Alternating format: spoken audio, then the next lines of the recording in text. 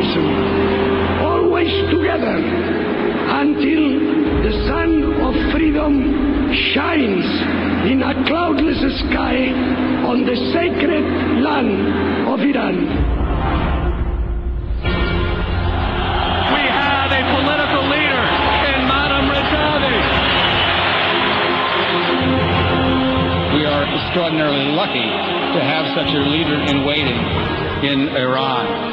Your courage, your sacrifice, the leadership here, the passion, the courage is phenomenal. سيدة الشرق وعنوان فخاره. One of these days, hopefully in the not too distant future, we'll be able to welcome you to the United States of America, representing the democratic aspirations of the people of Iran. So I want to congratulate Madam Rajali. We will succeed. Mitavan, Vabayad.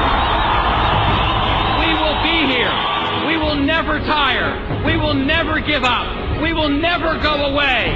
Not until the mullahs are gone and a free Iran is born. And this will go year after year after year, and we will do it every day until we win, generation after generation if necessary. We will prevail. I know that you will succeed in bringing to your people and to your country what we desire for you: freedom, democracy, and decency. Mrs. Rajali, remember our faces. Remember the looks in our eyes. Because when you get off the plane in Tehran to claim a free, democratic Iranian republic, we will be there to meet you at the airport.